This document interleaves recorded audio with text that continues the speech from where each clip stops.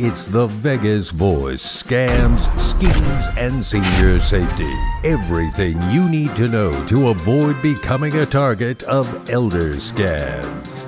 Now, here's your host, the publisher of the Vegas Voice, Dan Roberts. Hello, everybody, and welcome to another Vegas Voice segment of Scams, Schemes, and Senior Safety. I'm your host, Dan Roberts, and our goal is to inform you of all the bad stuff that surrounds our lives when we answer the telephone or reply to emails.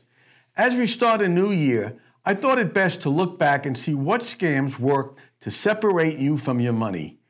Contrary to what you might have heard, according to the Federal Trade Commission, adults under 60, you know the ones, the Generation X and Generation Z people, were more likely to report losing money than us seniors.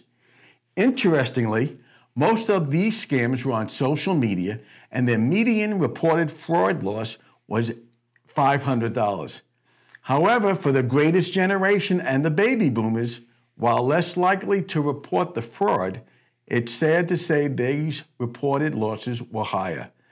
The loss was $800 among people in their 70s and jumped to $1,500 for people over 80. Seniors were more likely to lose money to so-called tech support scammers or that prize sweepstake and lottery scams. And about 25% of these scams started with a phone call. How can that be? Haven't they seen our Vegas Voice scam videos? So once again, how do you protect yourself and your bank account? Remember our Vegas Voice Senior Scam #1 rule and rules 2, 3, 4, and 5. Never, never, never send out your personal information.